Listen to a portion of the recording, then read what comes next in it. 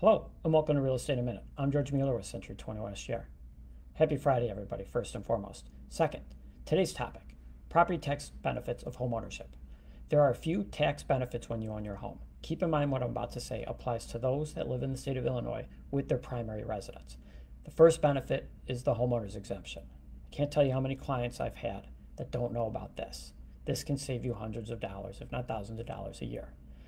This will be a yearly deduction on your property taxes. For the homeowner's exemption, if you haven't applied for it, log on to your county treasurer's department and apply now. You can also submit a certificate of error for up to 3 years missed of this.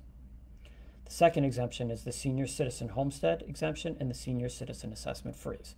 First and foremost, you need to be 65 or older to apply. Second, this can save you hundreds, if not thousands of dollars a year.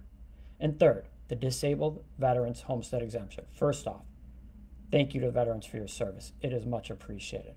This is for former members of the military with service-connected disabilities. You can have up to 100% exemption based on the percentage of your disability. So if your property taxes are $10,000 a year, $20,000, whatever they may be, and you have 100% disability based on your service connection, that can be down to zero. So keep that in mind. This exemption for veterans, much deserved, and can save you hundreds to tens of thousands of dollars a year.